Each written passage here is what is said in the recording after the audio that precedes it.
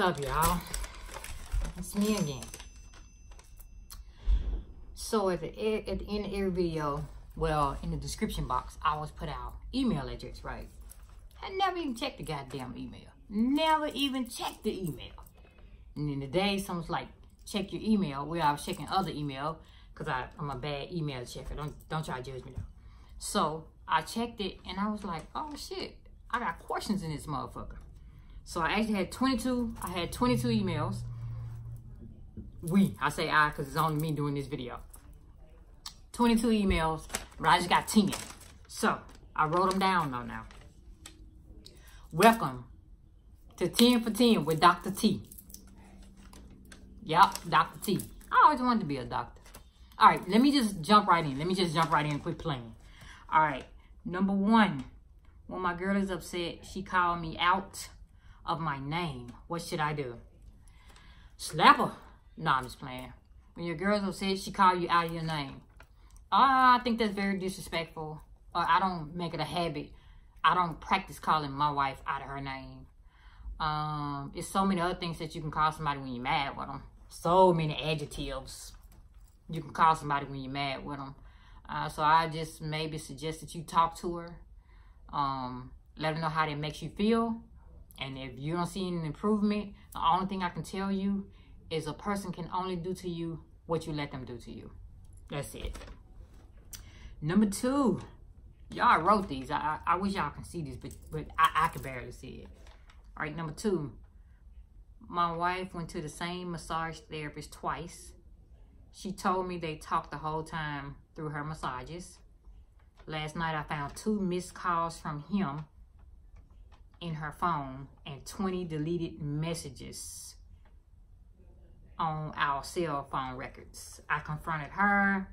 She denied everything. She had an explanation. My problem is, why did he feel comfortable enough to call/text her? I need to know what's going on. Can you give me some advice? So that's too vague. That's too vague for me to answer. Because I get deep, right? Because I would need to know what kind of relationship you and her got. I would need to know, has something of this nature occurred before? I would need to know, do y'all have any trust in each other? I would need to know what kind of person she is. I would need to just know more. But right off top, okay, so if my wife went and got a massage from the same person twice, that wouldn't tip me off. But if I see that this massage therapist, who she didn't even know, I'm going to assume she didn't know until she went, I see that this massage therapist has now texted and called her phone, and she deleted some stuff, I'm probably going to knock my wife over. I don't know, because I don't like to be worried about stuff, period. Like, if I'm with you, I'm with you. Don't come with the slick shit. Because if I ain't coming with it, goddamn me, don't you come with it. If we both ain't being slick, then ain't nobody finna be slick. So, to me, homie, it just sounds like she being slick. It sounds like she just gave you some kind of explanation, but you just need to dig further. And if I were you, I probably would give him a call. Nah, let me back up. I probably would go to his job and give him a visit. I pay him a visit. That's what I would do. But you're not me, so however you handle that. Number 3. When my girl is on the phone and I call, she don't answer, what would be the reason for that? I don't know. Have you asked your girl? That's all I can say. I don't know. Have you asked your girl? I don't call my wife and she don't answer. And she doesn't call me and I don't answer. If I don't answer the phone, well, I'm more guilty of not answering than she is, but I'm busy. Like, I'm in the middle of a painting. I'm in the middle of designing a shirt. I'm doing something. I'm not answering it because, goddamn me, I don't want to answer, right? So, but that doesn't, to me, that doesn't tip anything off. That doesn't mean nothing because she ain't answering. Your wife might not be a phone person, and you should know that, whether she is or she isn't. All right. Number 4.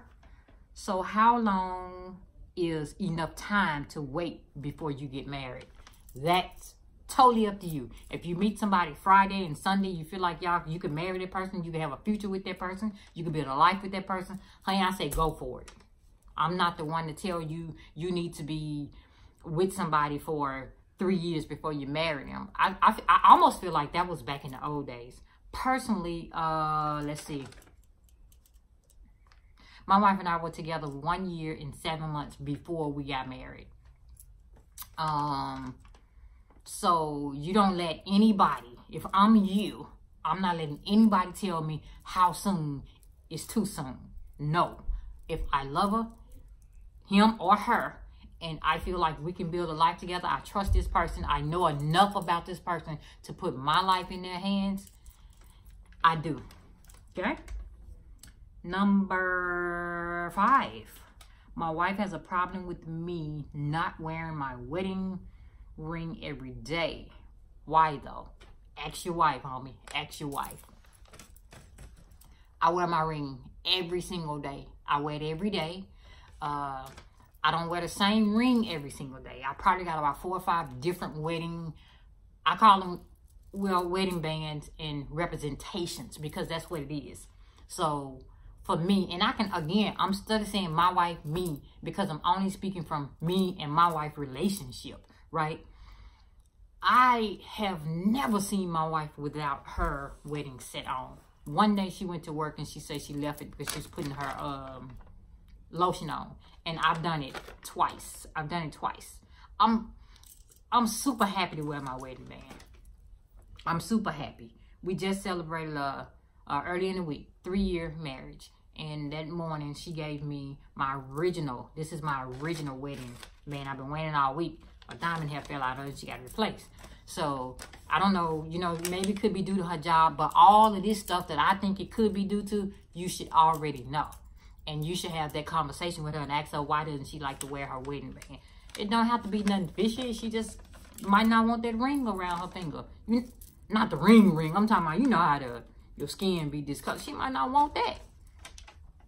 Number 6. Would it be wrong to get married and not tell your family and friends? No. Your family and friends are not getting married. You are. So no, it would not be wrong. Okay? Number 7. My wife and I are having a huge disagreement. She feels I should talk to her before I make any big decisions. Okay. Everybody run their household different. Everybody got different opinions. Everybody run their relationships different.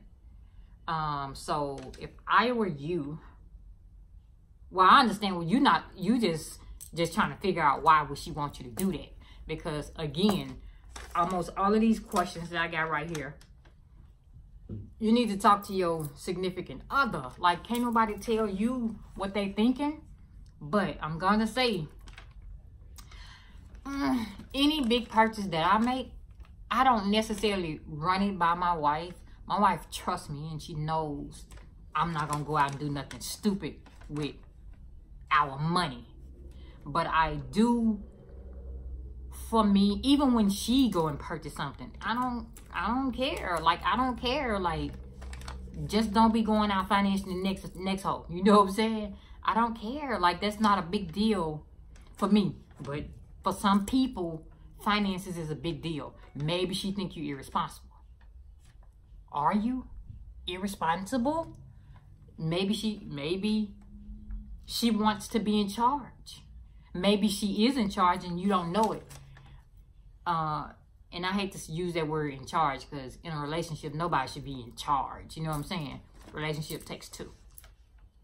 So I don't know, but you probably could just sit her down and just be like, you know, what's the big deal? Why do you want me to tell you? And I'm positive she's going to tell you why she wants you to tell her that. It could be something she experienced in the past, or, you know, maybe it's something that y'all got going on. I don't know. But just talk to her. Just talk to her. That's easy. You work that out real easy. Number 8, what's your idea of a healthy marriage? So this gonna sound crazy when I say it, but you asked me. My idea of a healthy marriage is my marriage. I don't, you know what I'm saying? I know, for me, I feel like I know the things, I know my limits in my marriage. I know my limits. A healthy marriage is when you know your limits. When you guys can respect each other. When you guys have a huge respect level for each other. That's healthy. When you guys can communicate damn near without communicating. That's healthy. Okay?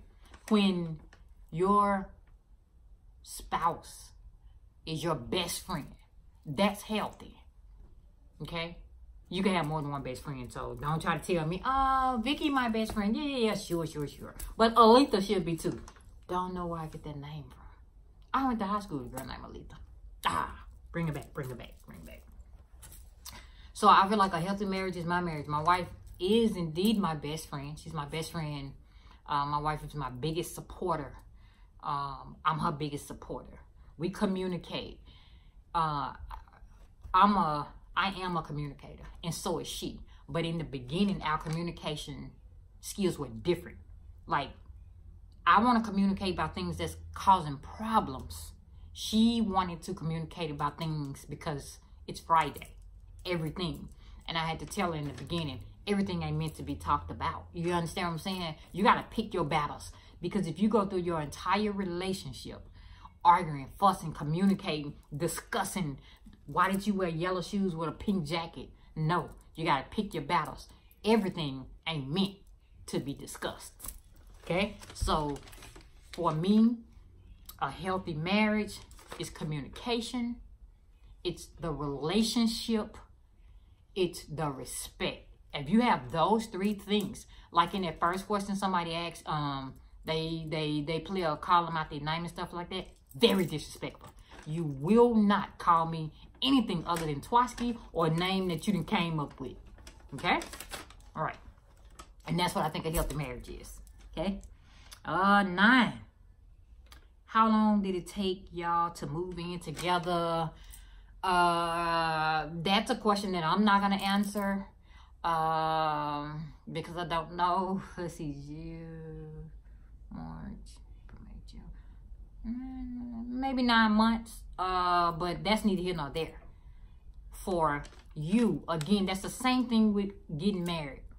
If you feel comfortable with this person, you feel like this person is a provider, you feel like this person can enrich your life, you feel like this person can enhance your life, you feel like this person is the kind of person who's going to work to pay the bills, who's going to work to get it done, move in with them. Move in with them. Don't let nobody tell you what you can and cannot do. Like, that's silly to me, man. Can't nobody tell me no shit about what I can and cannot do. All right, number 10. How much time do you require your spouse to spend with you to satisfy you? None. But that's just me. That's just me in my marriage. I don't require my wife to do anything except be faithful and honest. Those are the only 2 things I require my wife to do. Be faithful and honest. Okay? I don't require that she spend time with me. It's nice to spend time with my wife, but here's the thing. We both work, and then when we get home from work, we work. You see what I'm saying? So that's the reason why, I don't know if I said it before, but we date a lot. We date a lot. Shoot, especially in the summertime when the kid gone. When the boy be gone, we definitely date a lot. But we date a lot, so that means you got to keep it fresh. I got 2 bonus questions here. Okay, because I had 22. I got 10 off top. I got 1. I'm just going to answer one of these 2, and the other one I'll save for next time. How do I handle someone who, regardless of the situation, blames you for every problem that comes up? Get rid of them. Get rid of them. What are you, perfect now? And I'm going to tell you something. People always ask that, and you see a lot of people going through that. And I feel like, and I can say this, and I can mean it. When you catch a person who always doing this and never looking at these ones that's pointing back to them, you got to get rid of them, because that person don't even know who they are. They can't take the blame for nothing because they don't know who they are. It's either they don't know who they are or they think they're perfect. I can't beat with somebody who does no wrong. Everybody do wrong. Everybody walk on the wrong side of the street. Everybody jaywalk. Everybody wear a brown hat with a blue hoodie. probably a vintage clothing company. You see what I'm saying? So for me, it would take so much for me to be in a relationship with somebody that blame me for everything. Yeah, so my only advice for you, if you've already discussed it with them, again, some of these questions, man, I don't want to give nobody no advice on some of these questions. The only thing I'm going to say, and I'm in this video on this note, when you give a person your permission to mistreat you or do things to you that you don't like, don't love, that is what they'll do. I don't want, that's learned behavior. Don't really understand how you could be asking somebody, like, how long you been with this person who blames you for everything? Because if you've been with them a certain number, a certain length of time, you gave them permission to blame for everything. You said it was okay, okay? All right, y'all, that's y'all 10 for 10 with Dr. T, okay? Y'all keep send me some more questions. I like this. I like this. Don't y'all forget to like, comment, and subscribe.